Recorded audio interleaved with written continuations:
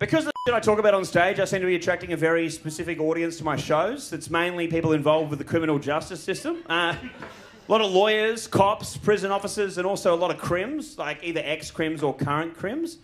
And recently I had a bunch of bikies come to one of my shows to support me, which was really nice. And they invited me for a beer after the show. So we went across the road to this pub for a beer, and I borrowed one of their vapes to go outside for a smoke. And as I was walking out, he goes, "Mate, where are you going?"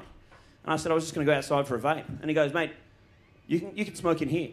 We're bikies." And I'll be honest, I did not know that was one of the perks. I would have signed up ages ago. I think they should be allowed to smoke inside, but bikies shouldn't be vaping. They should have to smoke cigarettes, because if I ever got kidnapped by bikies and I was in some garage tied to a chair getting beaten up for information, and the ringleader inhaled smoke and billowed it in my face, and I had the aroma of watermelon strawberry ice, I'm having trouble taking that guy seriously.